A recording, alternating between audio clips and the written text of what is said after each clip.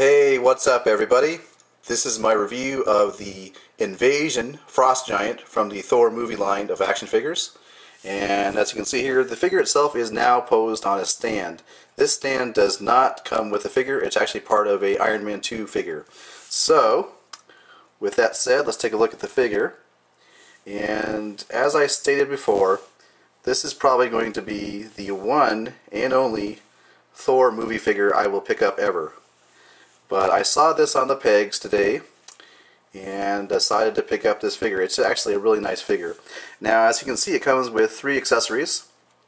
You've got the ice shield, which to me looks more like a blade. You can see there it kind of has a curve to it at the end. And you have the ice helmet and the ice club. And we'll take a look at each of those closely here. First off with the ice shield. And as I said before, it has a curve to it, so it looks more like a blade.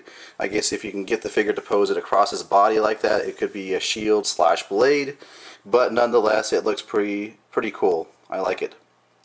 And it does fit on both hands. It fits on this hand better because this hand is more of a hand that's posed like this, so it has more friction to get against the plastic, so it tends to hold on better. It does, hold on here, but it's a little looser.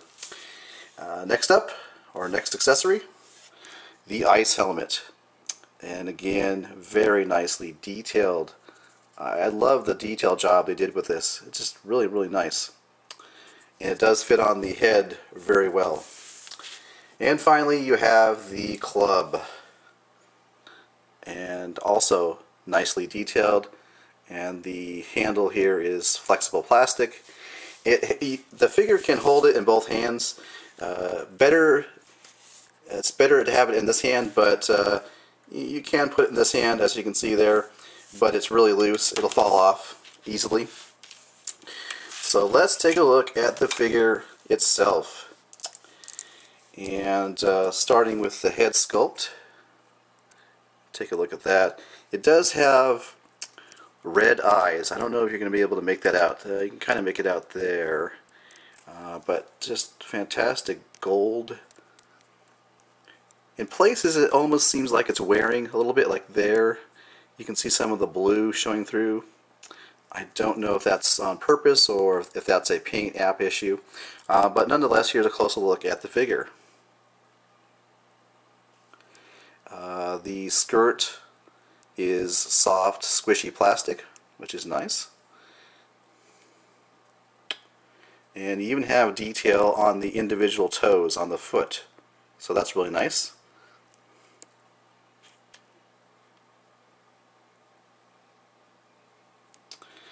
As far as articulation goes, the head can look side to side, not really up and down, side to side like that. You can see here we got ball hinge shoulders, and there is no bicep swivel. So there's not, this figure does not have that joint in the bicep, but you do have ball hinged elbows and swivel at the wrist, and a excellent ab articulation. I say excellent because it does provide the figure with a wide range of articulation. Looks like you can almost go, you can go 360 with it. Not only that, but if you recall that watching my Silver Surfer review, it had a similar ab joint, but the track that the joint goes through was showing, and that was a bad deal in my opinion. On this figure though, you don't see any of the inner workings of the joint system, which is good. I like that. Moving on, there is no waist articulation. The legs are on ball joints, or ball hinged joints. You can see the hinge right there. Now this hinge is the same type of hinge that's on the Iron Man 2 figures, so if you want to move the leg forward, you can do that now because the hinge is facing that direction.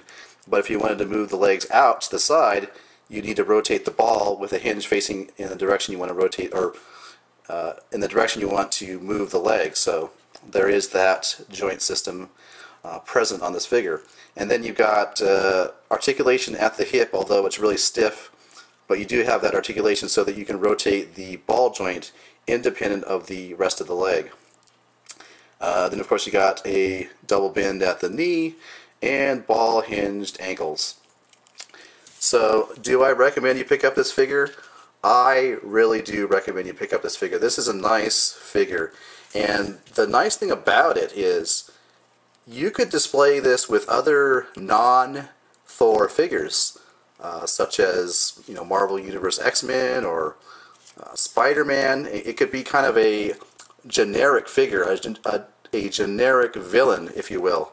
It doesn't have to be a frost giant per se from the Thor universe. It could be something you make up in your own mind.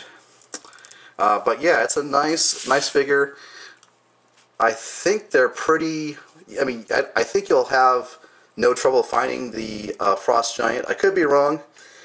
It could be hard to find because I bet a lot of people like to army build these, so you might have difficulty finding them for that reason. But if you find them on the pegs, 2 thumbs up. I recommend you pick them up. Well, thanks for watching. This has been my review of the Thor action figure, the Invasion Frost Giant. Thanks for watching.